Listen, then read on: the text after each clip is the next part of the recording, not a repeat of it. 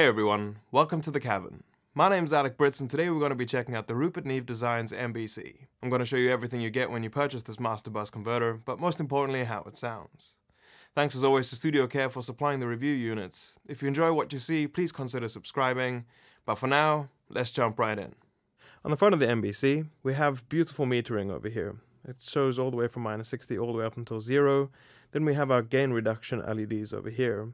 Starting on the limiter, we have our sidechain high-pass filter.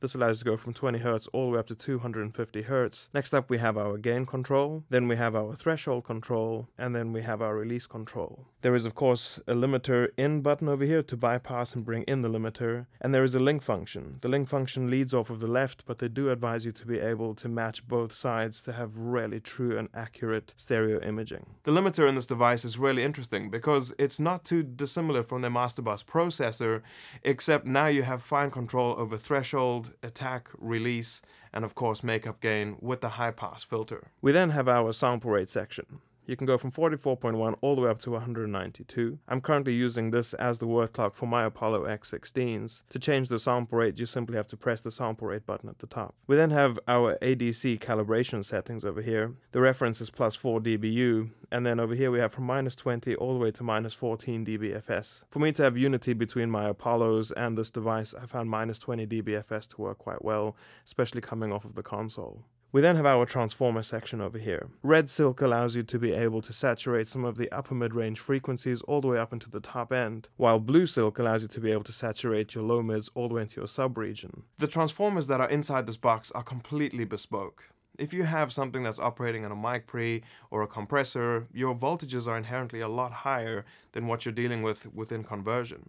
So they had to redesign the entire way that they make these little transformers to react perfectly the same way and give you full control of not only the red and the blue silk, but you can also just switch in the transformer in and out of the circuit itself. On the rear of the device, it starts with a power switch. I do wish this was in the front, but that's just the way it goes. It can go from 100 to 240 volts. You have your serial number, word clock in and out. We then have our digital audio outputs. We have AES-3 optical SPDIF on a coax, so you can connect this to pretty much any interface you've got. We then have our meter peak hold dip switches over here. Then we have our line inputs over here. These are combi jacks, so you have TRS and XLR input.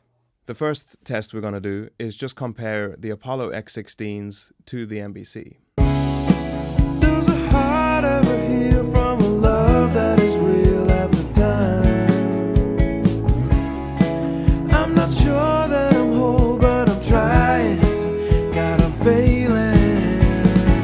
I'm knowing love, cause it's not worth my broken heart.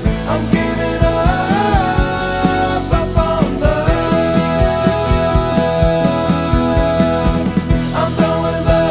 I'm knowing love, cause it's not worth my broken heart. I'm giving up on love.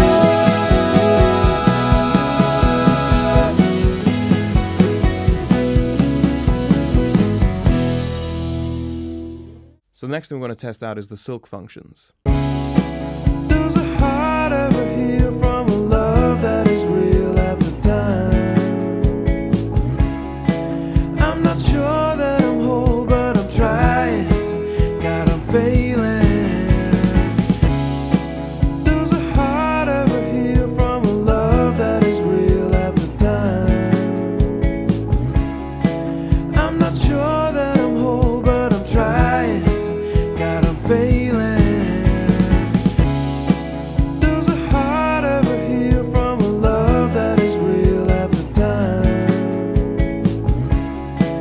I'm not sure that I'm whole, but I'm trying. God, I'm failing. The next thing we're going to do is take a listen to the limiter. So what I've done here is not added gain with the limiter, but simply just catching those stray peaks from kicks and snares or any kind of fast transients. Does a heart ever heal from a love that is real at the time? I'm not sure that I'm whole, but I'm trying. God, I'm failing. I'm knowing love, cause it's not worth my broken heart. I'm giving up.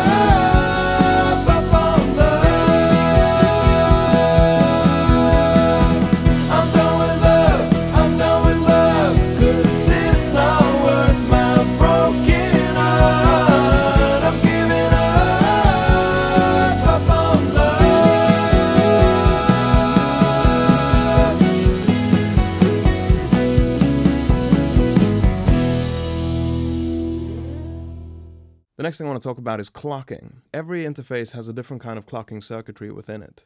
The MBC's clock is pretty seriously overbuilt, so I was very curious to hear how that was going to affect the D2A in the Apollos, as well as the A to D in the Apollos. So what we're going to do is take a listen to two Apollo bounces first. The first Apollo bounce is no MBC clocking from external, and the second one is clocking from the MBC. Does a heart ever heal from a love that is real at the time? I'm not sure that I'm whole, but I'm trying. God, I'm failing. I'm knowing love, cause it's not worth my broken heart. I'm giving up on love.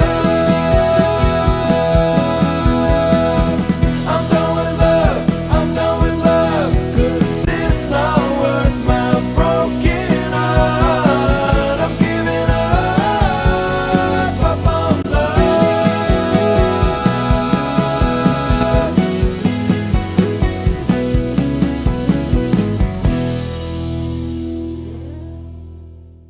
The next thing I'm going to do is the same test but with the MBC, one with the clock from the Apollos, and then one with the clocked by the MBC powering all of the D2A and the A to D. Does a heart ever heal from a love that is real at the time? I'm not sure that I'm whole, but I'm trying. God, I'm failing. I'm knowing love, cause it's not worth my broken heart. I'm giving up on love.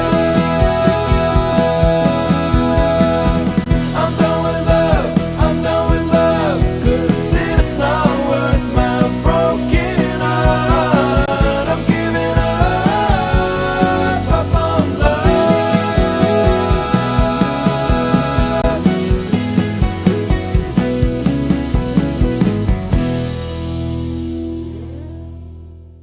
So the last thing we're going to do is use the MBC as the final stage of mastering before coming into the box. This will allow us to add a bit of level, push the device, push the transformer slightly, and just hear how it sounds when it's working a little bit harder. Does a heart ever heal from a love that is real at the time? I'm not sure that I'm whole, but I'm trying. God, I'm failing. I'm knowing love, cause it's not worth my broken heart. I'm giving up on love.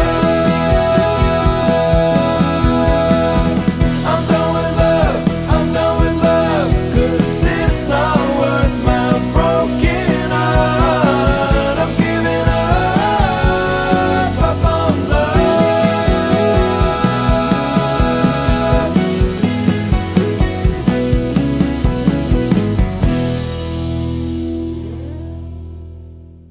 So who is the MBC for? If you're somebody who mixes in the box, then I don't necessarily think this is the right purchase for you, because of course that's one extra set of D2A and one extra set of A to D that you need to purchase, only for a little bit of color and for a little bit of limiting. However, if you're somebody who works in a very hybrid workflow where you have certain pieces of outboard or have a summing mixer, or in my case a console, this device really can elevate not only your capture of the A to D, but open up the D2A of your devices as well. And the way that I found it really effective is to use it as the master clock on my Apollos. The Apollos don't sound bad by any stretch of the imagination. The way the Audient is set up over here, by pressing the mix button, I'm able to hear just the master bus. And then when I flick into the DAW mode, I'm then hearing what is coming back from the converters. And the difference in those two tones has always been quite frustrating to me, because the stereo image kind of closes down, the bottom octave of a mix doesn't feel as solid, and things are kind of just lost ever so slightly. I'm not talking huge amounts here, it's the final 5%, which is always the hardest and most expensive little bit to kind of eke out of your system. By implementing the MBC into the system here, not only was it great to hear how well it captured the mix coming off of the desk, and I didn't feel that difference as much at all. The biggest difference was when I put in the clocking and ran the Apollos off of the MBC as the master clock. That provided some of that solidity in the bottom end, and specifically on the D2A, it just felt like everything was slightly more holographic and a little bit wider and a little bit deeper. The reason why I would want to keep this device is because it not only levels up my capture from the console or my golden channels like vocals, kick, snare, or any 2 channels that I'm recording at one time, but the biggest thing is that I'm able to step up my current conversion to a way better clock, which makes them sing in a totally different way. The song that you heard earlier was recorded completely with the MBC. The latency figures I'll pop up over here, and because I work at 96K, my round trip latency is pretty low as it is. So what could be improved on this device? Well, of course, the first thing is you're using it in a mastering or a mixing setup, which means that you're gonna have to deal with recalls. I'd love to see a version of this box in the future that has just a blank faceplate in the front with the screen, where you can use a plugin to be able to deal with all of your recalls. So anytime you open up a session, it will automatically recall your clock, it'll automatically recall the settings that you have. Overall, it's really well built. Unsurprisingly, sounds ridiculously good. The build quality, kind of like the Shelford, is just ridiculously good. Thank you guys so very much for watching. If you have subscribed to the channel in the past, thank you so very much for doing so. If you would like to subscribe, then please consider doing so. It'll really help the channel growth, and kind of want to make this my full-time job. Most importantly, I hope that you're all looking after yourselves and you're being kind. I'll see you in the next one.